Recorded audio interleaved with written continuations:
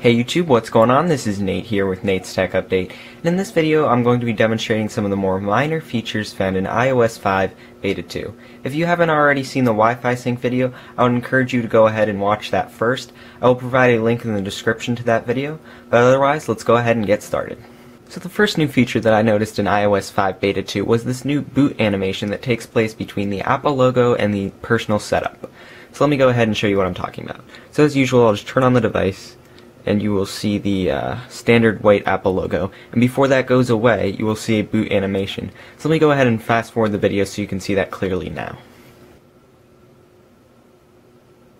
So I think that animation had a pretty nice look to it. It doesn't last long, of course, but nonetheless it's kind of nice to see Apple change some things up a bit. Also, you'll notice there's this new info button here on the personal setup on the first screen. By clicking that, it will give you your IMEI number as well as your ICC ID number.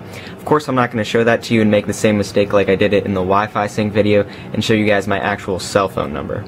So let's go ahead and move on to the next feature. So another notable feature found in iOS 5 Beta 2 is the appearance of lock screen notifications. So I'm going to go ahead and send myself a text message here. Quickly go to the lock screen. As you can see, it appears in a bubble sort of format. It looks pretty similar to the iOS 4 type of notification, with the exception of the slide to reply option that is now available here, as well as being in the black color. Now if I were to turn it on again, it would go back to the previous lock screen feature that we saw in iOS 5 Beta 1. So it just appears that way the first time. Maybe it'll stand out a little bit more with the new notifications that you've received. Then it'll go back to the old format, knowing that it's just an old notification. There are also some differences found in the actual notification center itself, so let's go ahead and swipe that down. As you can see here, if you have no new notifications, it will simply say that. Additionally, the weather app, which hasn't finished loading up here, is still there, but the actual stock widget is turned off now by default. You can turn that on by simply going into Settings, into the Notification Center, going into Not Notification Center, and turning on the actual widget. So as you can see here, it is now on. And last but not least deals with over-the-air updates. Now if you actually go into Settings and Software Update, it will actually search for an update while you are over 3G.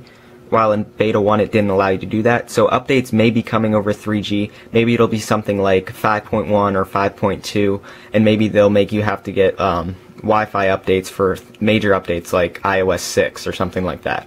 So that pretty much wraps up all the notable new features in iOS 5 Beta 2. Once again, please check out the Wi-Fi sync video. I think that's the most prominent new feature found in this beta. Please leave a comment below and let me know what you think about this. Please like the video and subscribe, and as always, have a nice day.